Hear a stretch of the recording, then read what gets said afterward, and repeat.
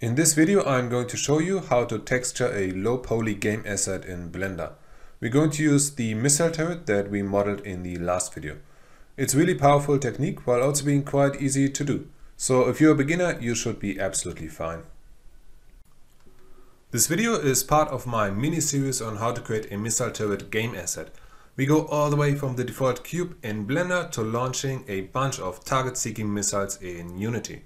If you haven't already, please consider subscribing and liking this video. I even hired a sexy dancer to seduce you. Well, the pictures looked a lot better on Craigslist and I also thought I'd get a woman. But he wanted the money up front, so I'm stuck with this guy now. Anyhow, subscribing and liking really helps this channel to grow. Now enjoy the tutorial. And now we can do the texturing, and I want to use a fairly common technique for low poly, which is we're just going to use a very small texture with a bunch of colors like squares or circles, and then we're going to scale all the UVs down super slow, so all on one specific color. And that way you can use a tiny texture. And another advantage is, like, maybe you don't like the saturation of the colors or you want them to be a little bit more red. You can just easily go into Photoshop, take this image that has the textures on it and modify that. I'm going to show you that later. So for now, let's just go into UV editing. By default, we're in edit mode, so tab to go out because we want all of it. So shift select everything we have here, well, except the cutters, because they don't need a material anyway. We have this side. Okay, now tab to go into edit mode. 3 faces, A, select all, and then I'm going to say U. Let's see, Smart UV project, little bit island margin, say OK, and they're all here. Okay, so now they're unwrapped, and they're unwrapped on nothing, so to speak. What we need is an image here. So I'll just go into image, make a new one, and yeah, this can be really small. What some games do is they just use like 1 pixel for 1 color. We don't need to do that. We can just say 256 or something. We don't need any alpha.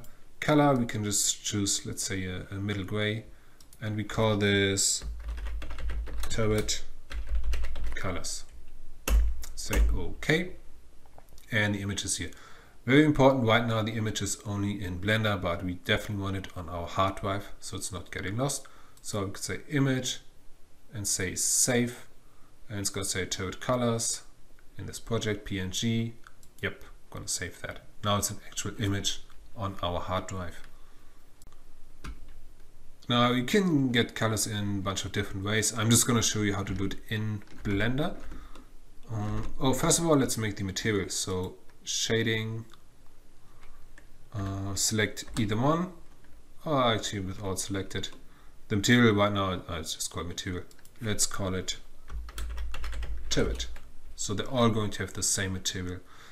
And for the color, we want to tell it, don't use this base color, but use the image we just created. So Shift A, let's see, texture, image texture. Say take that color, and that's going to be the color for our turret. And now we can just choose the turret colors we just created. As I mentioned, right now it's all gray. Okay, so only this one has the materials. So once again, we select this, shift select, and lastly this one. For some reason this one worked, the side thing here. And then we're going to say Control L, link materials. It's all gray, it's all looking good. Okay, now of course we don't want it to be purely gray, we want some actual colors. So we can go into texture paint. The image is already open, the turret colors, and I hit N to bring up the side window, and we can make a palette here. We can actually say a new one, and I want some like greenish colors, so I select this one. I think I want greenish colors, but the green to be on the yellow side. So I'm going to select a dark green here. With F, I'm going to make the brush a bit smaller. Just paint it like that.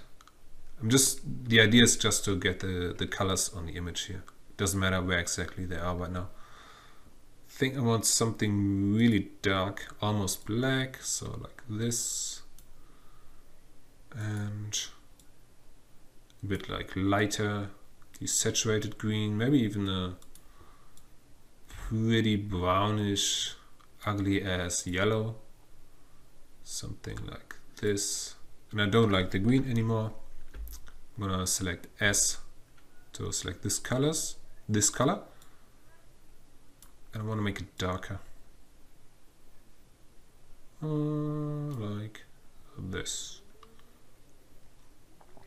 Trying to think if we need some red. We can just put it in there. And of course the nice thing is you can easily adjust things here. So maybe some kind of fairly saturated red. Something like this. Now, very, very important is that you save this image. Again, this is only existing in Blender right now. So image, and you see this star means it's unsaved. So just save it. Happens to a lot of beginners, has happened a lot of times to me too, that you do all this awesome texture painting and then it's gone. One more thing we can also do before we start selecting where which color goes, I think, is let's take out the shininess. So we can just click here in the material tab and increase the roughness. So now it's no more shiny. Super shiny, not shiny. And now to put all the colors where you want, what you do is we can go back to UV editing here. Make sure we are in, used to be look dev mode. I think it's material preview now, which I think is actually a better name. And what we can do now, first of all, we have those selected, and to always sync the selection, what we do here to here, we have to take this little checkbox. And now when we're hovering over this side and we hit S, I'm going to scale this all the way like this and put it in here. Ta-da! It's all dark except, god damn it. Let's see if I select this. I didn't have that selected. So I'm going to do this too. Actually, this is the one that I actually want to be black. So just put it in here, just something to start. And then, yeah, you can choose. Just go into this and say, okay, you know what? Actually, I want the color of this to be green. So I select A, 3A, and then I move this to be dark green. And I want the wings to be black. So what I do now is 3 and I hit A, Shift A, Shift A. I want the top wing to be black too. Yeah, but for now I'm just going to hit Ctrl plus to increase the selection. So I have this wing selected. So now they are selected here, right? And I can drag them out. G. You can see now we have those black wings. On a side note, if you want to like maybe modify this a lot, or you have something more complex, what is really useful is face maps. So with the faces selected, you click plus, so you make a new face map and call this wings, and then you click assign. So now they are assigned to this. So if you deselect, now you choose the wings, you can say select, and you have the selection back. This is really useful for, you know, just trying out different colors and stuff. I played around a bit, and this is the color scheme I'm going with now. I changed some colors, and as I mentioned before, it's really easy to just replace the image texture once we're in Unity. And you might also notice I made the wheel a little bit smaller, but also wider, so it's not sticking out that much anymore.